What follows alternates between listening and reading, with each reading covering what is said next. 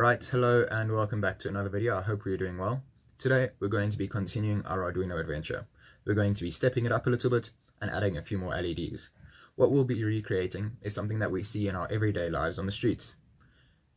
That sounds a bit odd, but anyway, it's a traffic light system and we're going to be doing that on our breadboard. It should be a pretty straightforward but practical project because it'll teach us to control multiple outputs using simple logic code. What we'll also do is we'll throw in a button so we control when the light changes. So let's jump right into it and see how it goes. Right, so what we're going to start by doing is we are going to search for a traffic light using Arduino. This is going to come up. As you can see, it's a beginning project, so nice and easy. These are the components that we're going to need. Now there's a nice little description here on the whole project and a couple of photos that you can go through if you'd like to. What we're going to do though is we are going to copy this code, head over to the IDE and paste,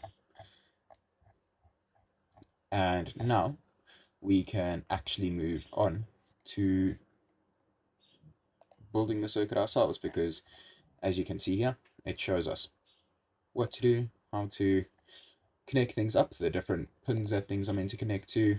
Does it zoom in? No, it doesn't. But yeah, so now we're going to build it and see if we can make it work. So just a reminder that when you're dealing with an LED, I hope this is focusing, when you are dealing with the LED, you've got one longer leg and one shorter leg, and the longer leg is the one that you want the current flowing into. So I'm just going to bend it so that they are similar sort of length when we plug it in. I haven't done a great job here, but that's fine. And then we're going to do the same for the green LED.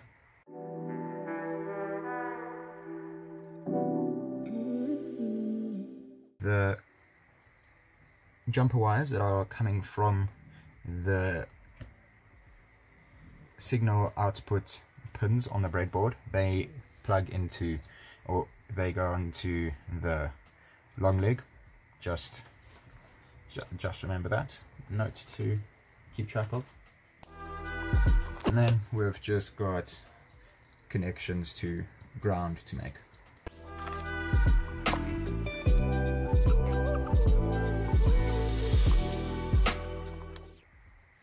Okay, now let's see if this works.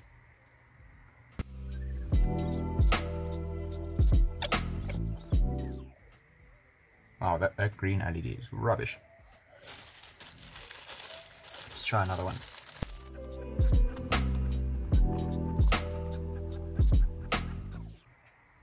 Okay, seems like all of the green LEDs in this kit are rubbish, but at least we can see that it works. So if you just take a closer look, you can see it's not the most advanced wiring. What I'm going to quickly do though is I'm going to head over to ChatGPT, ask it for some code on this circuit with a button so that we can actually control when the lights change, and then I'm going to wire that up and show you that code as well. Now what we're going to do is we are going to head over to the IDE. I've already got the code saved. I will link it down below.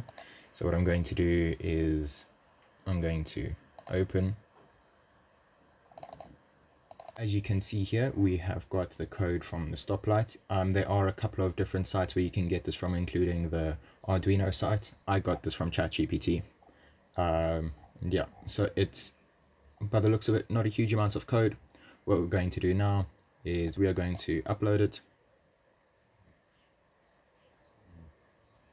And that's sorted. Now we can move on to building the circuit. This circuit is going to allow us to control when the lights change color, and I got the code and the circuit from ChatGPT. It's actually very useful, I must say. I know some people do have quite an aversion to it, and I can understand it to a certain extent, but I think it's amazing that you can tell it, look, this is the project that I'm wanting to do. Can you help me out with the code? And it'll do so. Or I'm running into these problems with some of my LEDs not working or whatever it may be, and it'll offer suggestions or other alternatives. And yeah, I think it's actually it's amazing. So this one also uses resistors, and as you can see there, we've got the button. Now this should hopefully work. So fingers crossed, and let's give it a go.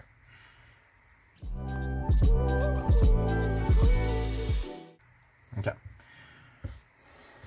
let's give this a go.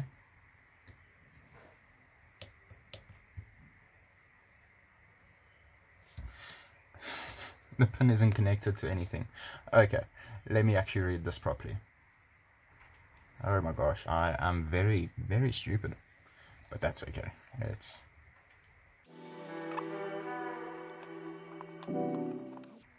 see, hopefully this works this time. Oh, okay, so we got red. Now let's, and we don't have anything else.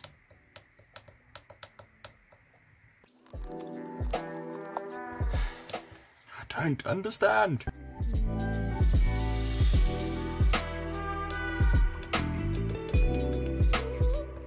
Why is this happening now?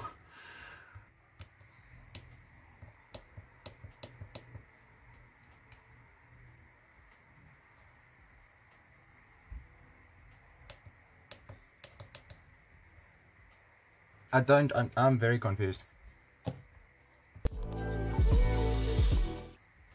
So if we plug it into the other one,